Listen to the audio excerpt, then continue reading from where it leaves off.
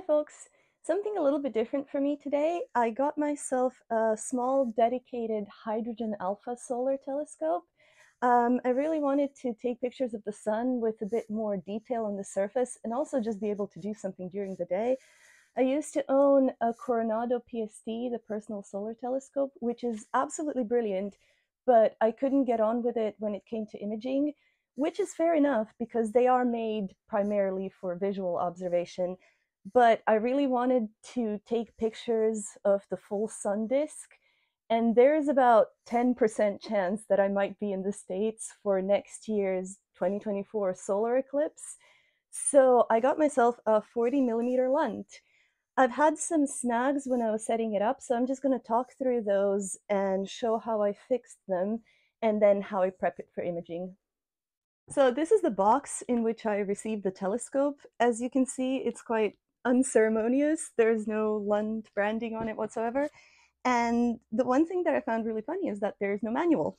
I received a warranty sheet and a flyer for Bresser, which I thought was random until I tried to find a manual for these online. And it turns out that Bresser is the European importer for Lunt. So if you're looking for a manual, it's going to be on the Bresser website, and there is no manual for 40 millimeter Lunts on the official Lunt website. So that's a handy thing to know if you're looking for a manual. So when I took the telescope out of the box, I noticed that it's actually a little bit lighter than the Coronado PST, and the filter is not integrated into the telescope. It's actually in this diagonal here. Yeah, this telescope here is actually hollow, but this means that you can mix and match your diagonals based on what filter size you want. I went with B600 because that's the smallest number you can get away with for imaging. At first, I was really confused with what all those numbers mean for solar imaging, like B 400, 500, 600, 1200. But then I read that it's the actual size of the filter in the housing. And if you're imaging with it, 600 is pretty much the minimum that you want. When I removed the dust cap, which is actually rubber and it's pretty flimsy, I noticed that there was some dust on the front cell and some marks on this black housing here. I don't know, it might be that this is the first telescope that I bought brand new, and all my previous ones were secondhand, so I was expecting when I take it off, it's just going to be pristine and really clear. But it's just dust on the front cell, so I fully accept that it might just be me being fussy. The first snag that I encountered was right after taking the telescope out of the box and trying to set it up, and that was the focuser. My telescope has a helical focuser here, and when I got mine out of the box, the focuser was completely detached. It was just spinning and wasn't really engaging at all. So normally I'd kind of try and MacGyver something myself, but because I had just taken it out of the box, I didn't want to take things apart or somehow break warranty. So I wrote to Lunt and I wrote to the dealer as well. And they were both helpful and confirmed that it is just a matter of tightening the screws that hold the focuser together. You won't find this in the manual, which I think would be really helpful. But the manual does say something like, oh, it's amazing how many people just walk up to a solar telescope and have a quick look through without ever focusing, which I think is really funny and catty, considering that it was their focuser that just wasn't working right out of the box. Anyway, underneath this rubber ring here, if you push that back, it will reveal 4 tiny flathead screws. And all you have to do is tighten all 4 of them equally, and then the focuser will engage. You're going to need a very small flathead screwdriver like this. I'm really lucky that my husband has an inordinate amount of tools in the house. I know that screws and stuff rattle during transport, but that's why we have thread lockers. And I really feel like ultimately it would be easier for Lunt to invest in some thread locker than for me to be sourcing the world's tiniest flathead screwdriver to then make sure that the focuser works. Now that that's all done, I'm going to set up the telescope outside and I'm going to show you the second adjustment that I've had to make. I've got the scope here on an HEQ5 Pro mount. It's definitely an overkill. Then normally I would just whack it on a small SynScan mount, but I wanted it to be as tall and stable as possible while I'm showing things.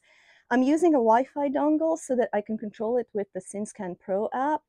and I've just pointed the scope vaguely north. I told it to track the sun, and it'll just take me in the rough area, and then I can adjust the rest with the controls. But you can definitely do all of this with the handset as well.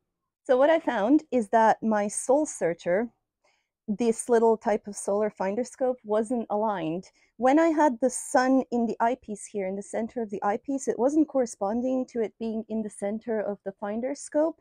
If you want to fix this, I would recommend doing it with a camera and laptop. When I was doing it with an eyepiece, and in 2020 hindsight, I would actually think it's easier to do it with the sun on screen. So what you need to do is take the Allen key that is actually supplied in the box. It says, please read instructions before using Soul Searcher. There are no instructions. It's not in the manual, which would be really helpful. But if you want to fix this, then you need to take this Allen key, use this, go through this whole area to find where the sun is, put it in the center of your screen or your eyepiece, and then use the Allen key on these two screws to center the sun in this little round circle here, and then you're all sorted. As for the differences between the Coronado PSD and this little Lunt, if you're looking to just do visual observations, you don't need a larger size filter, so the price between the two of them actually becomes pretty competitive. But I'm looking to do imaging, so this is the one for me. For the simple fact that with the Coronado PST, I couldn't get my planetary cameras with the standard 1.25-inch nose piece to come to focus. The sensor of the camera just sits too far away, and ZWO have stopped producing that low profile nose piece. And when I was researching the Lunt, I couldn't really find a definitive answer on whether it will definitely come to focus. But I can say now for sure that I've managed to focus it with 4 planetary cameras, with ZWO 224 color, 662 color, 120 mini, and finally 174 mono. And with this 174 mono, I actually didn't get any Newton rings, which is really great when you're doing solar imaging. Now, I'm far from an experienced solar photographer, but I'm really enjoying this little telescope. And I've played around to find a workflow. I'm really enjoying taking full disk images like this. And I've even managed to resolve an International Space Station solar pass, which is great because this is only 40 millimeters. So maybe at some point I'll do a video about my imaging and processing. But until then, I really hope this was helpful, and clear skies, everyone.